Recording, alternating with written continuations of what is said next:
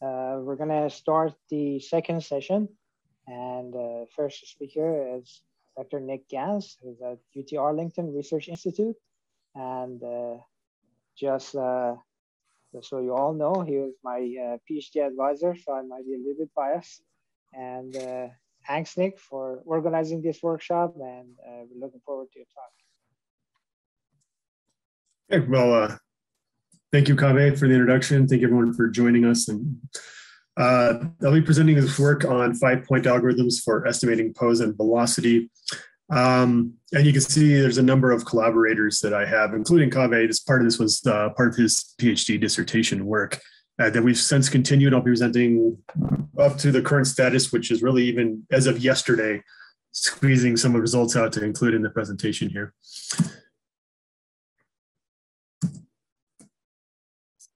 So we'll be going over just a general outline of what division-based motion estimation is, or what we mean by that. Then there are two main algorithms. One is the quaternion-based pose estimation, the other being velocity estimation.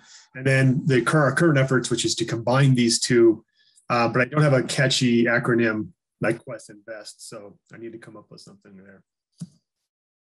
So our objective when we talk about camera relative motion estimation is that given images from two cameras, or alternately one camera is moving and taking multiple pictures, we want to find the relative rotation translation between the cameras. And what we're adding to this now as well is the angular and linear velocity of the camera as it's moving. Kaveh was talking about something similar to this during his talk, and he called it structure from motion, which is perhaps a more common term for this. But we are focusing more on the motion than on any collection of the point clouds or 3D estimation. So that's why we prefer this term. But there's a lot of different applications, a big one being SLAM. So here's some work that we've done where we're using this is the TUM data set, but we're conducting SLAM in the TUM data set. Again, you sort of saw Kaveh doing some SLAM work earlier, but also we do have a lot of work in vision-based control. So we're getting robots to go fetch objects or to guide vehicles through environments, et cetera. So we want to estimate where objects are or how the camera is moving. So this is certainly not a new problem. In fact, it goes back 40 years. I was a little surprised to realize that with the 8-point algorithm, which is just famous and quite well used still to this day. And then, some more work was done in later years, introducing the homography matrix, which is also very widely used still. So one thing is that these methods have some shortcomings. So the famous 8-point algorithm requires the points not be coplanar, whereas the homography requires points do be coplanar. You have to have these 8 feature points and 4 feature points found. And also the 8-point algorithm breaks down if the translation is very small. And so that's bad for control. You may be moving towards a location where the relative translation is small. So in more recent years, there's been a lot of work on these so-called 5-point algorithms that can alleviate a lot of these problems. But however, they still are based on the essential matrix, which is the heart of the 8-point algorithm. So they can still have some of these problems that the 8-point algorithm has, such as problems when the translation is very small. And also that the coplanar feature points can cause some issues. A problem that's widely overlooked, though, is velocity estimation. So this is also related to visual odometry, but very, very widely people are estimating the position, translation, rotation between where images were taken, but estimating the velocity is not something that has been explored very deeply.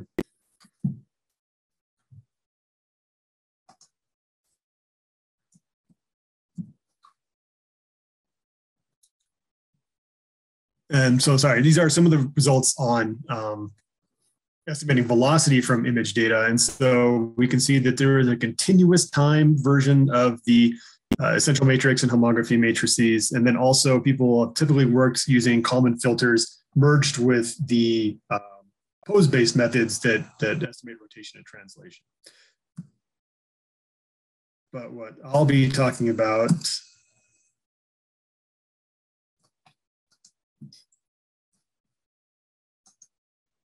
is directly estimating pose and velocity at the same time from the same set of images.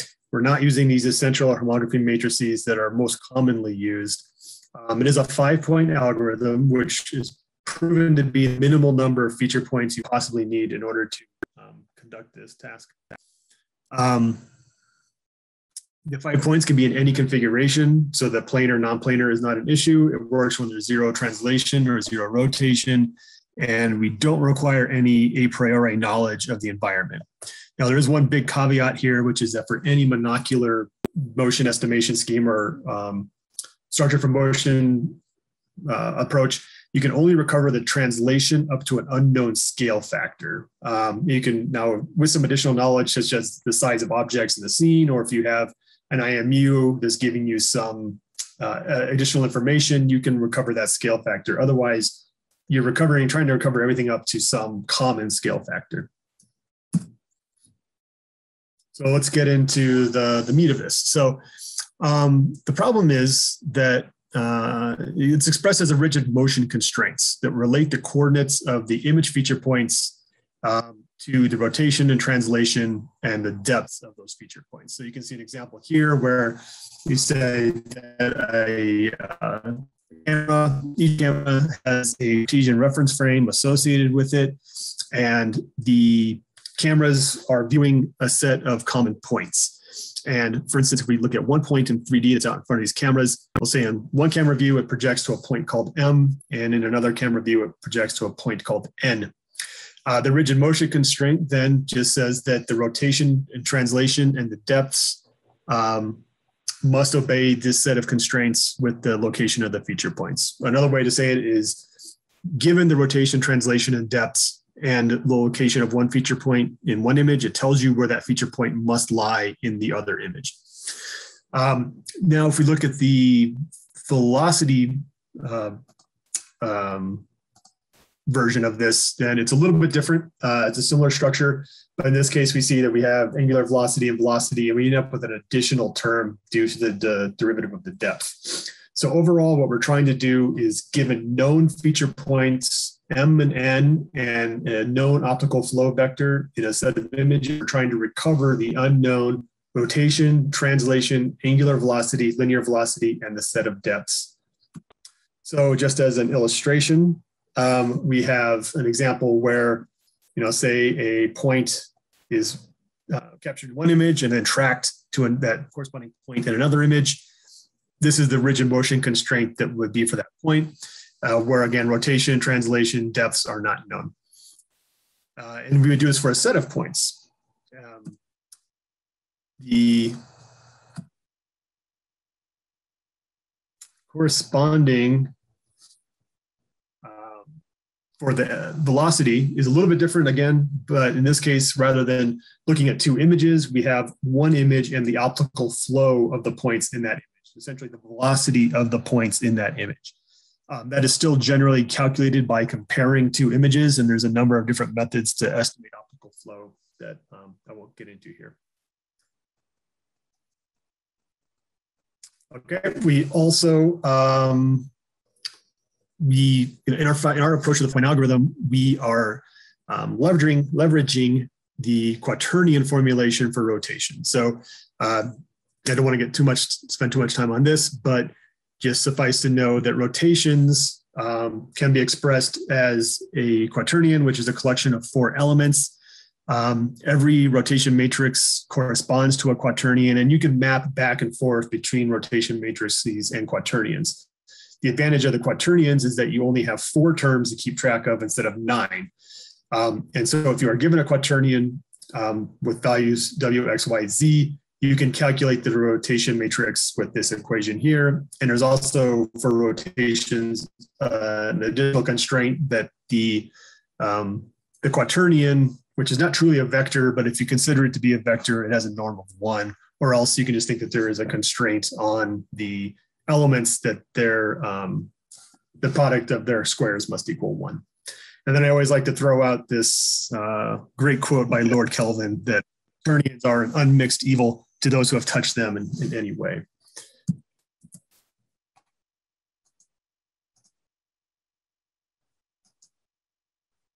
So let's go ahead and start into how the algorithm works. I'm really glossing over the details here, so please see the paper that our robotics and robotics and automation letters paper from a few years ago for a lot more of the detail.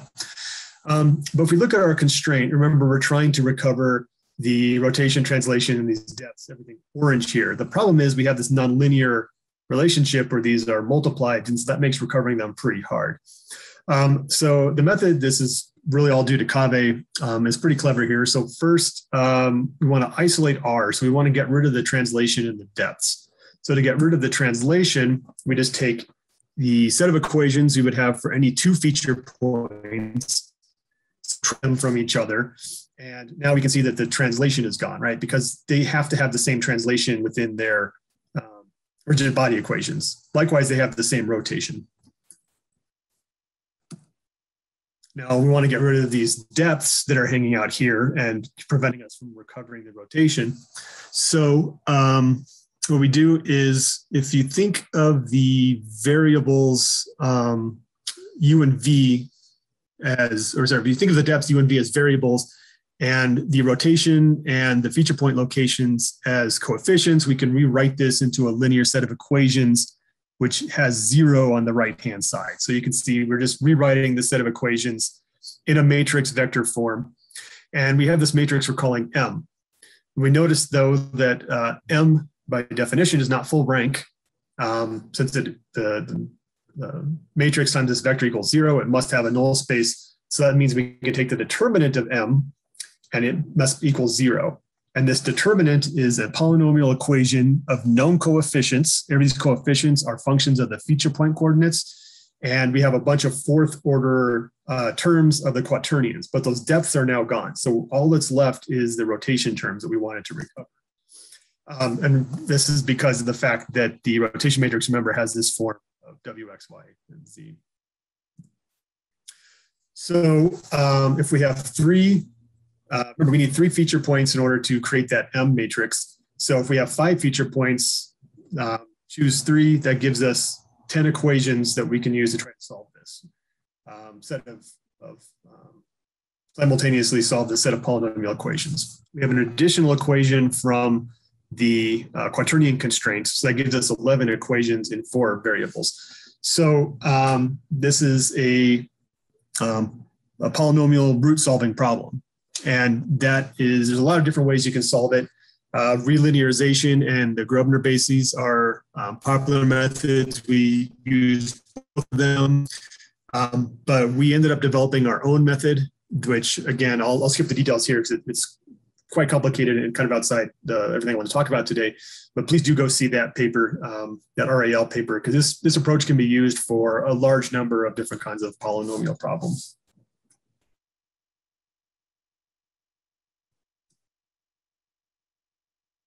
So once we have solved this set of equations, u, x, y, and z back, we can use that to recover the rotation matrix. And then we can go look back at our rigid body motion equation, where now we can see that we can add r to our set of known terms. So recovering u, t, and v can now be done through solving a set of linear equations. So we can solve this and we get the 3 translation terms, the 10 depth terms, the depths of the points in both camera views. We will note that this matrix is not square. It's generally not going to have a right null space. So you end up just finding the singular vector corresponding to the smallest singular value. So we did a lot of work comparing this to existing approaches to the 5-point algorithm. So we looked at a bunch of these different open source data sets that are publicly available and they have good ground truths. We can compare them against these methods. We also only compared ourselves against methods where the people were sharing code, so we could be sure that we were using the best of source code for each of these methods. And our method is in blue here, and we can see how it outperformed the other methods in terms of accuracy in recovering the translation and rotation compared to the others.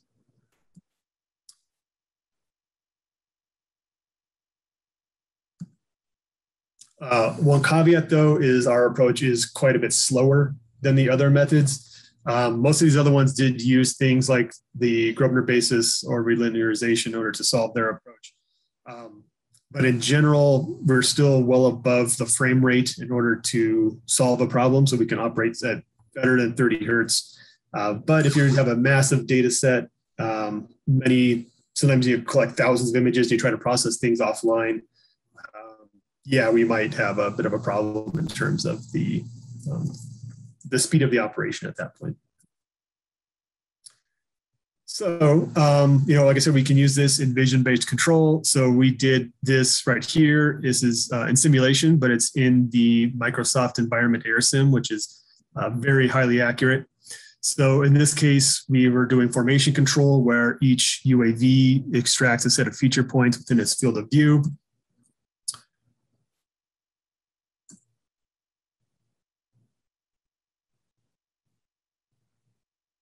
Then they, in order to match between the UAVs so they can share some information and figure out their interdisplacement between each other, they share their descriptions, the feature descriptors with each other. So they don't have to share the images, so the bandwidth is not terribly large. They're sharing the descriptors of the feature points that they've seen. They can send these out to the neighboring UAVs, and then each UAV compares its set of descriptors with the descriptors from its neighbors. And at that point, they can determine the rotation and translation between them. So you can see an example here of the views from two different UAVs and matching their descriptors.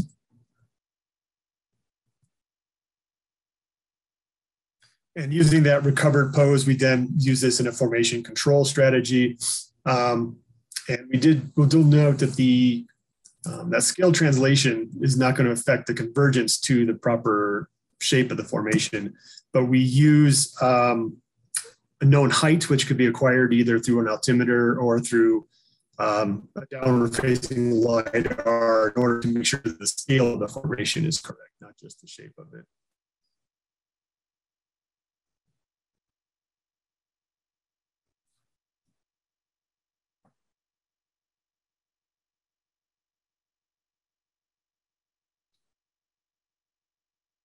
And here you can start to see them finally get into formation. So on the left, you can see the shared sets of feature points that they're each extracting.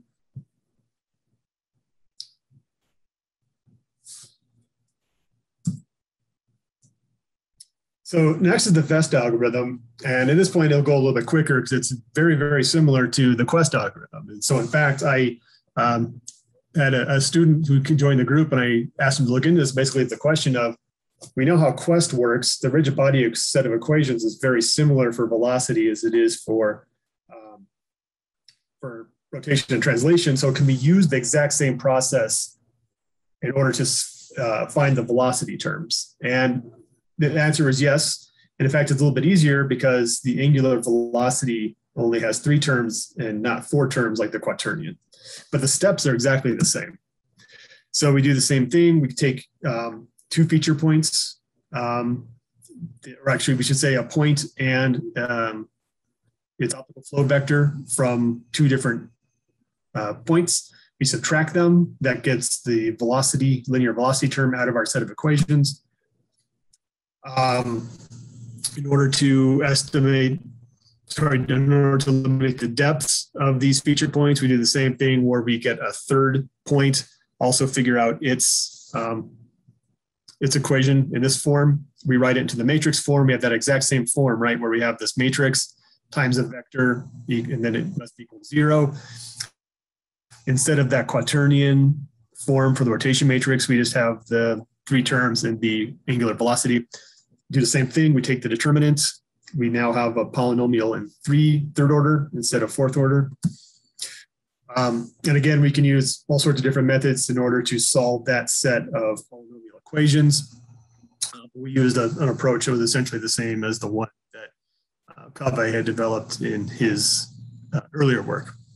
So again, we need 5 points to give us 10 equations, and that's enough to solve the set of equations in order to get the rotation matrix.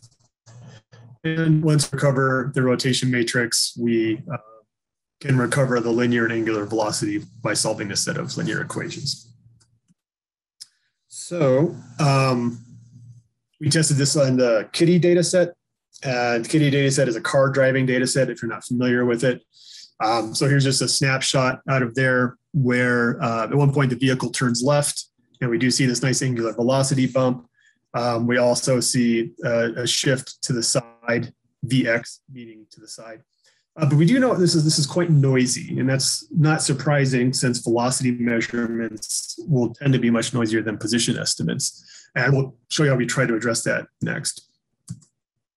So then the final topic is our attempts to merge Quest and Vest together and get better overall performance. So first of all, at this point, there's still a need to solve for rotation and angular velocity independently. But then we can solve for the translation and linear velocity and all the depths simultaneously. So if you remember our two sets of equations for solving the linear sets of equations for translation and velocity and depths, they're pretty similar formats, so we can just combine them into one very large matrix and a larger vector. And the nice thing here is that if you note, the VI in both sets of equations is the same. It's the view of the current image. And so this adds something of a constraint between the two sets of equations and also helps to ensure that they have the same scale factor. Then, though, we want to look at really fusing them. And so you note that really the quaternion and angular velocity should agree over time, and the translation and linear velocity should agree over time, in the sense that if you integrate velocity, you should get displacement. And so we explored the use of an extended Kalman filter. If you were at our last workshop, I was presenting the results of an extended Kalman filter, but it just didn't work that well. And my suspicion is that this is due to that really we're working with quaternions, which are not a vector space. So addition and subtraction of quaternions is not a group action. You should be using the quaternion multiplication as your group action. Also, the innovation, meaning when you are calculating how much you need to change your prediction based on the measurements, you need to be using the Lie algebra of the quaternion space. Also, multiplication of rotations, even with that proper group action, is not commutative. And so a non-commutative algebra just cannot be represented by vectors. So the EKF is just not a good choice for an approach to do sensor fusion with these types of spaces. So for systems on Lie groups, though, there is a more recent type of approach called the invariant extended Kalman filter. And there's actually a number of different papers on this. And there's also some people who specifically looked at approaches for the quaternion when you're doing rigid body motion. So we based our approach on a method by Rotella et al., state estimation for humanoid robots. And some of this looks a lot like a Kalman filter. So especially for the translation and velocity, it's just, those are linear. So they're essentially the same as a extended Kalman filter you would be familiar with. But for the quaternion, we need to be using the group actions, so the Lie algebra, and also the group actions in order to, in place of multiplication and in place of addition. So you also see that the update step is a bit different. So again, we're taking advantage of the Lie algebra for quaternions, but the translation and velocity are pretty much the same as what you would normally see. Your Kalman gain is calculated the usual way. It's fairly difficult to come up with your linearized matrices of F and H and et cetera. You know, your state transition matrices. But and once you have those, then your Kalman gain and your error covariance matrices are predicted in the usual way. So in any event, as we have a few minutes left, I can show you these. This is what I was talking about. Like I got some of these yesterday. And so here's an example where we walk around. I walked around a square while viewing this. We extracted a large set of feature points. So what we expect to see is translation along X, then back along Z, then back along X and forward along Z. And we more or less see that this is the raw quest. Once we put it in the incorporate it with this QAKF, we see much smoother motions, especially with the velocity, which was very difficult to make much for the raw vest. But once we put in the Kalman filter, it's much smoother. We also see very little rotation, which we expect.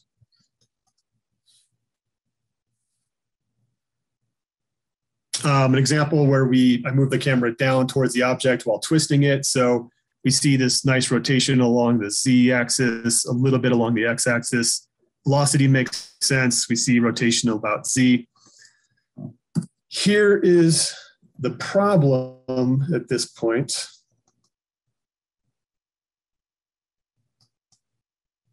If I can get it to update.